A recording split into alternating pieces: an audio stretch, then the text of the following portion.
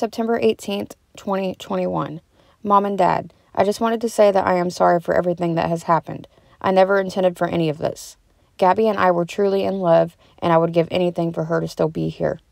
I know that no one will understand that things simply got out of control. The strain of our relationship was more than I could bear. I should have known to stay home after what happened in Moab. Everything was already a disaster at that point, but something made me return. Once Gabby was gone forever, I realized that I was too.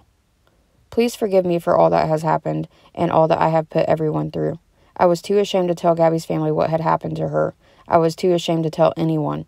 I hope that someday people can understand what really happened. Until we meet again, someday. I love you forever. B.